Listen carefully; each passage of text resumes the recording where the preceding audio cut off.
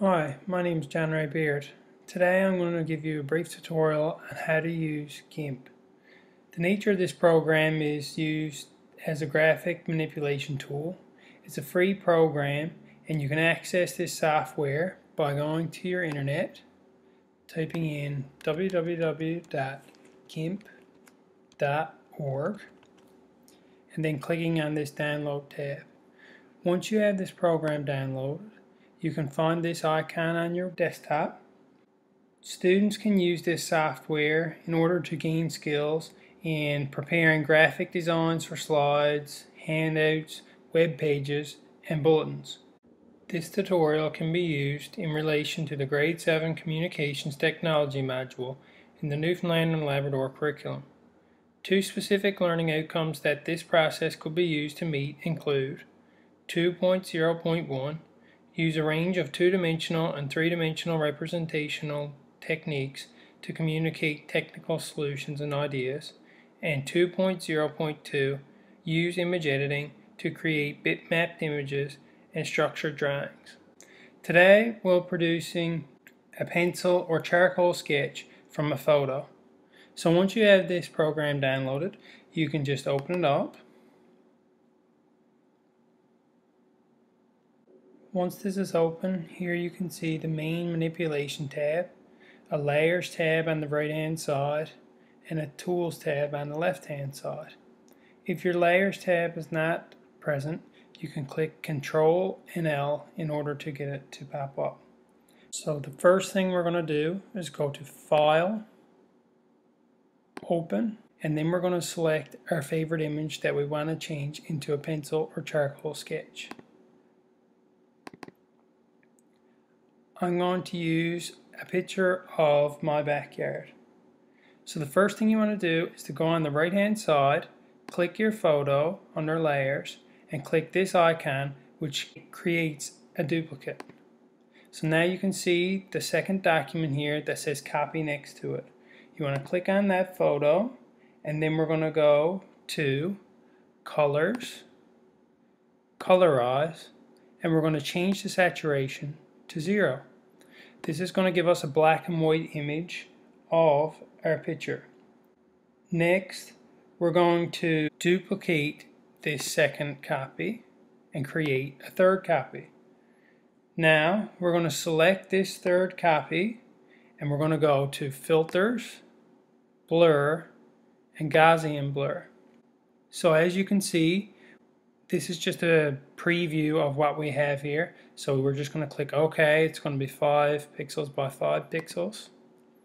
Now you can see there's a little bit more of a blur to this picture than there was previously. So next we're going to go to Colors, then Invert. And it's going to make a black and white copy, but it's going to be the negative of the other copy that we've had. Similar to what you would see if you've seen negatives of photographs. So next we're going to click the opacity. We're going to change that to 50.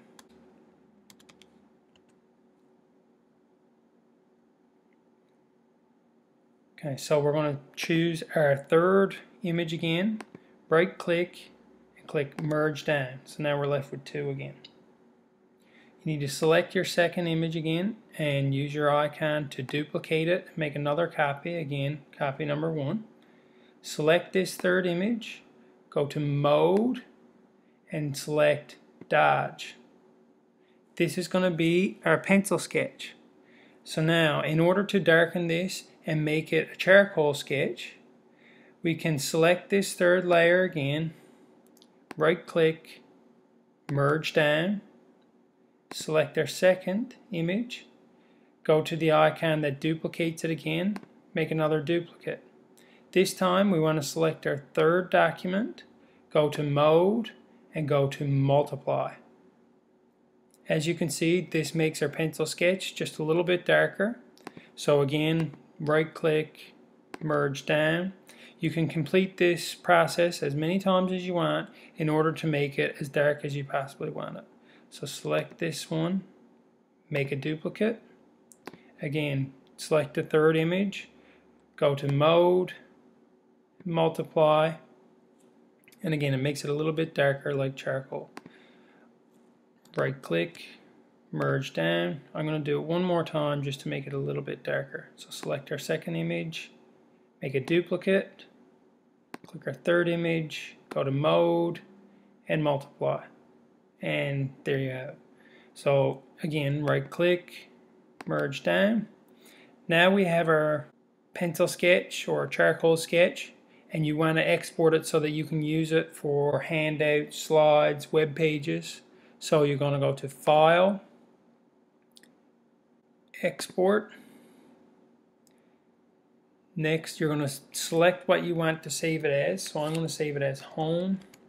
And as you can notice right here, it's going to be a JPEG image. That's fine. You can click Export. Now it's going to ask you for the quality, so put that to 100%, and then we're going to click Export. And once this is exported, you can see wherever you selected that it's going to give you your document separately as a JPEG.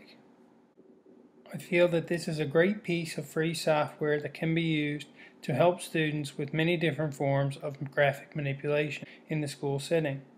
I hope that this tutorial is of some help when you're making a pencil sketch from any image. Tune in next week and see how to remove red eye from a photo on the Gimp software.